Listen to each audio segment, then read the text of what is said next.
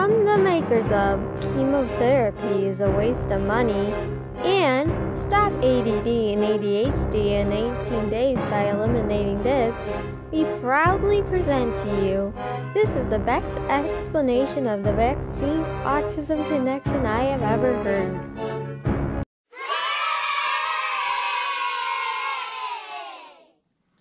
Another component of autism, at least that it's an argument anyway, is vaccines.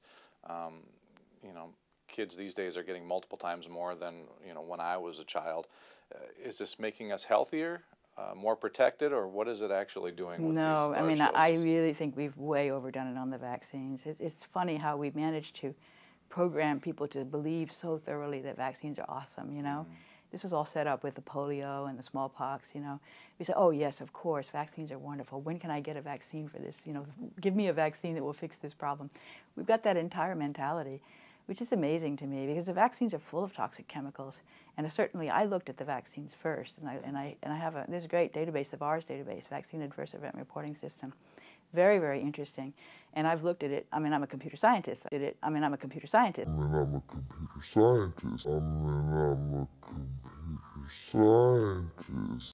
Actually, vaccines do not contain any toxic chemicals. And anyways, you are a computer scientist. You have no certification to be talking about the safety of vaccines.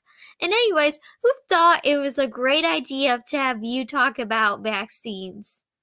It's like me going to Best Buy to have my teeth checked up on. It don't make sense. From looking at VAERS, and one thing really striking is MMR.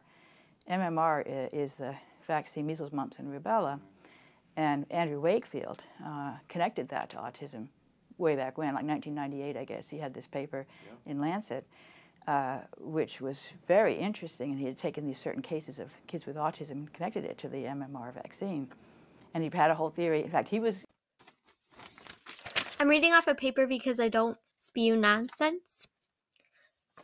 The study has been retracted from the Lancet back in 2010, and there has been 17 major studies debunking Andrew Wakefield's claims. So I don't really know why you're using a discredited study to prove your point, girl. Properly. Well, so it turns out, only recently did I figure out the connection to glutamate with MMR.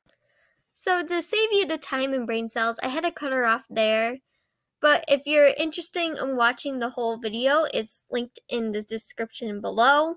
To summarize her whole statement, she made a whole theory about how the glutamate in vaccines is causing autism in children.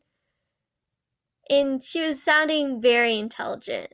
Heck, I didn't even know what glutamate was until I was doing my research for this video.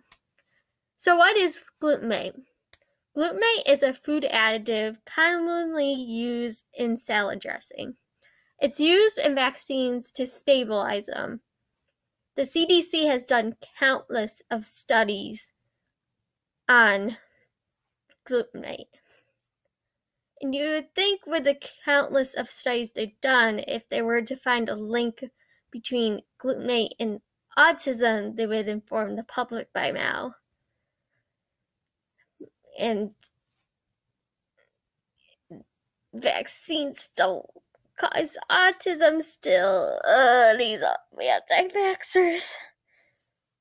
So all of this is connecting up. And the same thing is true for the aluminum in the vaccines as well. And people have talked a lot about the mercury, and the mercury certainly is.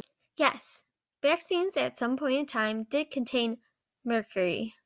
It was an ethyl mercury called thimerosal. And it's not even used in vaccines anymore. So you shouldn't stress about that. On the other hand, aluminum, I actually asked my doctor about this. Shout out to Dr. Berg if you're watching this. Hi. And she said that there is far more aluminum in breast milk than there is in vaccines. And you see babies doing just fine, drinking that breast milk. And this goes to show with all this information that mercury and aluminum do not cause autism. In conclusion, Get your kids vaccinated. Get yourself vaccinated. You know why people aren't walking around with smallpox? Vaccines. You know why people aren't walking around with polio? Vaccines. They're safe, they don't cause autism, and even if they did cause autism, it's better to have an autistic child than a dead or sick one. Thank you. Good night.